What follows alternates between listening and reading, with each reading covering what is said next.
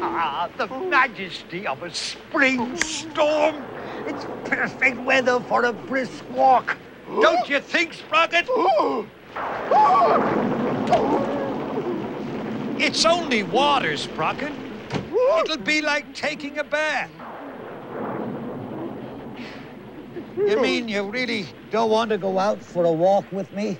What am I going to do with this piece of red licorice?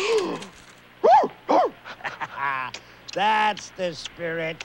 And gotcha. Close your eyes and count to 3. I've got just the thing for you. You can't even guess. It's a lightning deflector. There. Now, in the unlikely event that you were struck by lightning, this rod here will collect the electricity and channel it down through the coil of this transformer. Of course, I haven't tested this invention yet, but... Ow! What are you doing, Wembley? I've got to go out there and get my mail. But one of the creatures out there has a helmet on. A helmet? Yeah, he's dressed for battle. Ah, it's starting! It's Wembley. He's exaggerating. Why? There's nothing out there to worry about. Gobo, you can't go out there. Wembley, a Fraggle's gotta live by the rule of the rock. Why, sure it's dangerous out there, but I got my duty to think about. Think about getting an acting teacher, Gobo. Haha, very funny.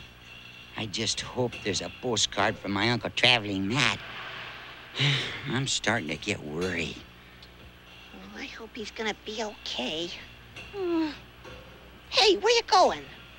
I can't stand the tension. So that's how your lightning deflector works. You see, simple as pie. I know you're not convinced. No postcard again today. I don't believe this. Well, will you come for a walk tomorrow, then?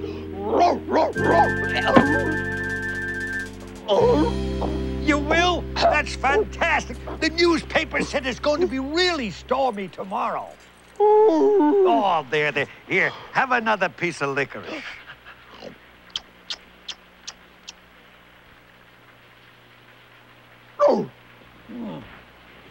Lint. Sorry about that.